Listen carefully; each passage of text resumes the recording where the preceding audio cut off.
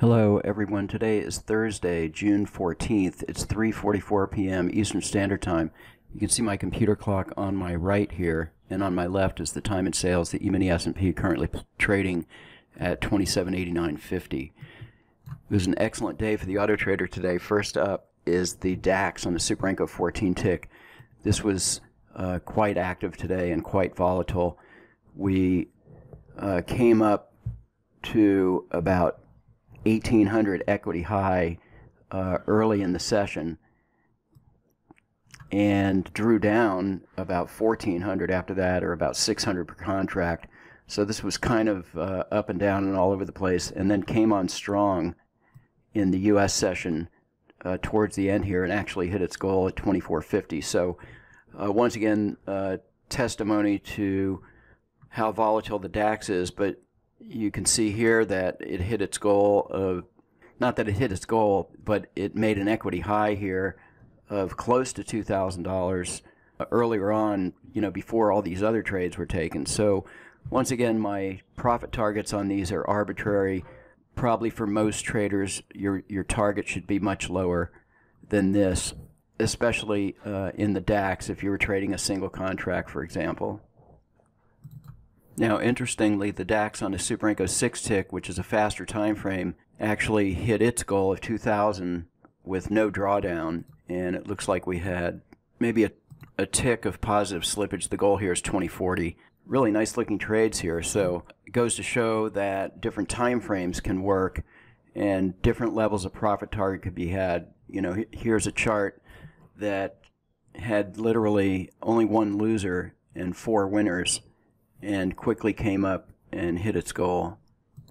Okay, the E-mini S&P on a 987 tick line break did 1262 for the day, and this has a goal of 1300, so we probably hit our goal and had a tick of slippage.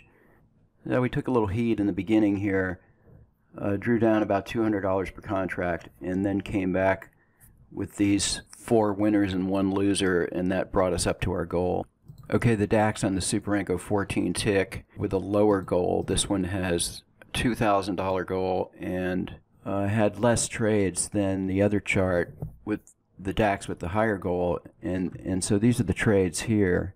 So quite a bit different. This one has a 4-tick pullback on the limit order. The other chart has a 1-tick pullback. Extra 4 ticks pullback probably helped it to hit its goal earlier and avoid drawdown. So having a pullback on your entry in a limit order can be quite substantial. Okay, next is the DAX on a 34-tick line break, and this has had pretty stellar performance. We're trading the US session on this, and it pretty much hit its goal at $2,000 and really didn't take too much heat. There was just this one losing trade at the beginning here. Unfortunately got stopped out, but then made this long run here, but obviously we got stopped out. Probably the stop is a little bit too tight.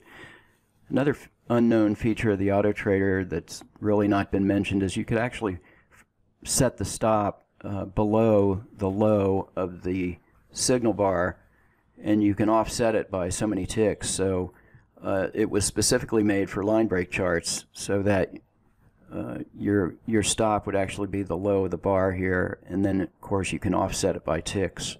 So solid performance on the DAX 34-tick line break chart.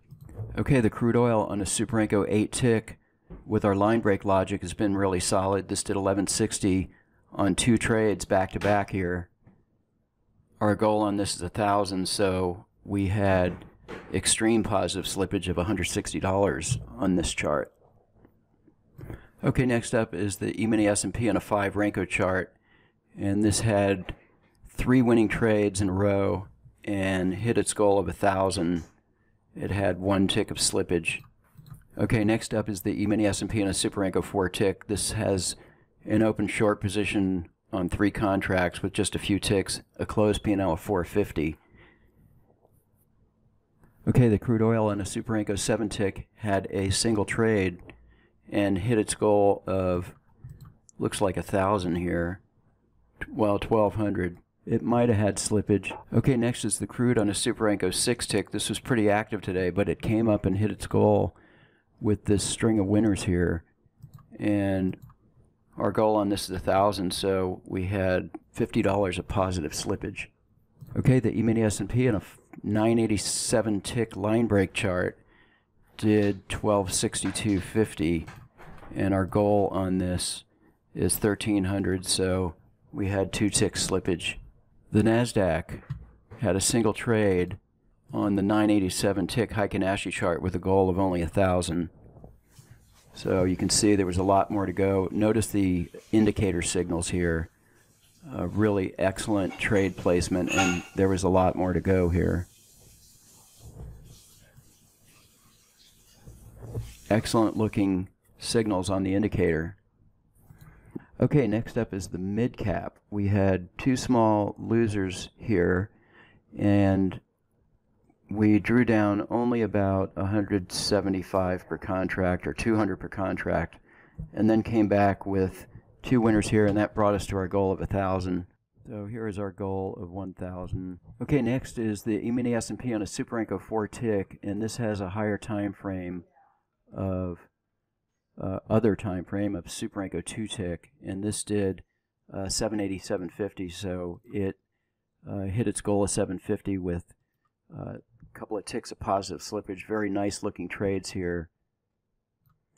Okay, the NASDAQ on a Super Renko 10 tick did 785, moderately active, and looks like we drew down about 400 per contract. Okay, next up is the E-mini S&P on a 1597 Heikin-Ashi tick chart, and very minor drawdown here, followed by 3 winners in a row. So we came just shy of our goal of $1,000 here. Okay, the NASDAQ on the 1597 extending its winning streak, a modest gain of 570, shy of its goal, but still showing positive and being very consistent.